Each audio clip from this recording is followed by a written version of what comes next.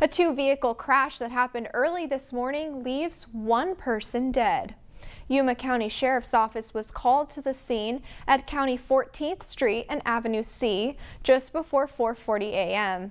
The accident involved a 2013 Toyota van traveling eastbound and a 2008 Mitsubishi sedan traveling northbound on Avenue C. The Mitsubishi did not stop at the stop sign, causing the Toyota to strike the car on the driver's side. The driver of the Mitsubishi later died from his injuries. Sheriffs identify the driver as Jonathan Oscar Vasquez of Yuma. It is unknown if alcohol was involved.